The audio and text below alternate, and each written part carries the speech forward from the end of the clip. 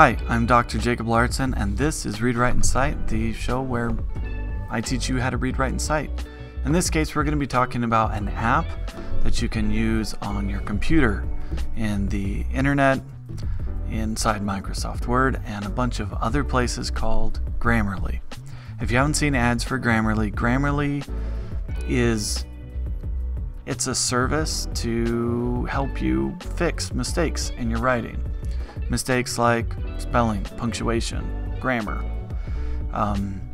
I recently had all of my students add this to their computers because it's super helpful. I use it myself. It helps me catch mistakes that I make, and I thought it'd be great to make a video. So here we go. All right, here I have the Grammarly website up. If you go to grammarly.com, you'll see the website. Here it's going to ask if you want to log in, or you can add to Chrome for free. The program is free, but it does have a premium tier that you can pay. I think it says $11.65 a month, something like that, some random number, and it gives you extra features. But all the things that the average person needs, it's free, so you're good. Okay, I've already created an account, but if you need to create an account, you'd click right here, and you do that. I'm going to go ahead and log in. You can use Facebook, you can use Google. I've already made one, so we're good to go. Now, when you log in for the first time, it's going to ask you if you want to install their different applications, right? So if you haven't installed it in your browser, if you're using Chrome, Google Chrome, they have an extension to add to Google Chrome, and you would just do that. I can open up the apps here. All right, so if you want to add it to Chrome, you can click on apps, or there's probably going to be a notification right there on the page to start with. You just click on it, it'll take you over to the Google App Store, the Chrome App Store, whatever it's called. You just install it, and boom, it shows up in the right hand corner of your browser. This is good for Mac or for PC. So when it's in the right hand corner, it's going to give you some options. The page that I'm on, it's not going to check because it's its own page, and it says, hey, we can't fix our own stuff. But I'll show you what it can do in just a bit. You can also install plugins and extensions for Microsoft Office, which I've done, and onto a Windows computer, or if you're on a Mac, if you're using an iMac or Mac Mini or something like that, you can put on those as well. Okay, let's say I'm writing an email, and it's always good to have extra help in the background. So let's say I click Compose. I'm going to open up an email in Gmail. I'm going to go ahead and make this full screen. And okay, when I start typing, you're going to see in the right hand corner the G logo for Grammarly shows up. It also looks like an arrow, but it's G for Grammarly. So if I start typing something and there's a mistake, the number is going to pop up. It's like there's one mistake, and if you hover over it, it's going to give you an idea on what you should do to fix it. And because I typed random stuff and it made no sense, it was like, well, I guess you could try this. You can bypass the bad spelling, add it to the dictionary, you can ignore it, you can search more things, or just follow what it suggests. Make sense? So it's pretty simple.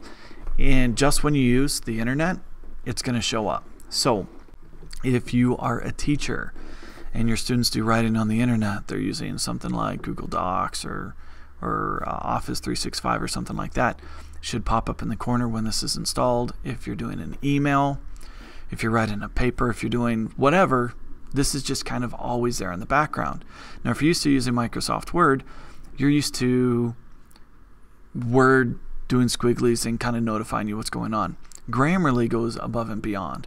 It can even take steps further than what Word does. So let me show you Grammarly inside of Word. So here I have the current version of Word. I've installed Grammarly, and it's an extension. It's an add-in that I've put into the program. There's a lot of add-ins. This is one of them. And if I click on Open Grammarly, it opens up this column with some very special extensions at the top, and it adds kind of a new tab to it. So if I've made a mistake when I type, it's going to help me to recognize that. This is going to start swirling. It's going to go, wait a second, that doesn't make sense. And then it's going to highlight it for me. So if I'm just typing a regular document, I'm not on Chrome, and I've put this inside of my Word document, I can still do it. Now it will prompt you where it says advanced issue. It will prompt you to try and upgrade, because there's a premium tier that can do more, and it's going to want to charge you. You don't have to do that.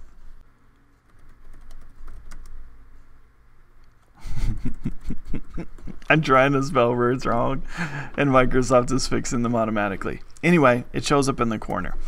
Let me show you how else you can do this. Okay, so you can install it into Chrome. You can install it directly into Office products like the website suggested. You can also use the actual page itself. So I'm going to go back to my Grammarly page. Nope, there it is. It's back here. Okay, and under where it says My Grammarly, you can upload a file and just have it double check it, which is pretty awesome. You can also, if you, I'm just going to go off to Google. Let's say I've got some text. I'm going to copy it, and I want Grammarly to check it. I can click here, and I'm going to get a couple of options. I can turn everything on, so it can check on the website and everywhere. I can tell it which version of English I'm using, so I can switch to British, Australian, Canadian. And I can just click New Document. What this will do is it'll go straight to the Grammarly website. It'll open up a word processor where I can just copy and paste my text in, or I can just type, and then all those things that we had before on Word will also show up here. I don't currently have this on my phone, but if you you can also download the Grammarly app and basically have some of the same functionality. You can turn it on as a keyboard, and so whatever app you're using on your phone, Grammarly can double check things. I haven't been super impressed with it on the phone, but I absolutely love it on the computer. So again, here are some of the things that Grammarly can do for you. You can install it into Chrome, and it can double check everything you're doing, including like your email or something you're typing, a form, a document, something like that. That's in the browser. You can install it into Microsoft Word. You can open it up. You can have here on the right-hand column, and as you type, it's going to double check your work in addition to what Word is already doing. So you're running two systems. They're not going to compete. They're just going to add on top of each other, right? And as I was trying to spell things incorrectly in Word, Word was automatically fixing it. But something that they didn't catch, Grammarly could catch as well. And then also on the Grammarly website itself, you can log in and create a document. From here, you can download it, you can print it, you can do different things. So it's a super powerful tool. If you're a teacher, this is something that's free that your students can use. If you're a student, this is something free that you can use. And if you just want that extra bit of security, a little extra insurance, this is a great tool for you. So I highly recommend it. I haven't been paid to say this. I'd take it if they did, but I haven't been paid to say this. I just thought this would be a good topic to talk about. So again, I'm Dr. Jacob Lauritzen. This has been Read, Write, and Cite. If you enjoy videos like this, obviously please subscribe. But you can also check out my website, drlauritzen.com.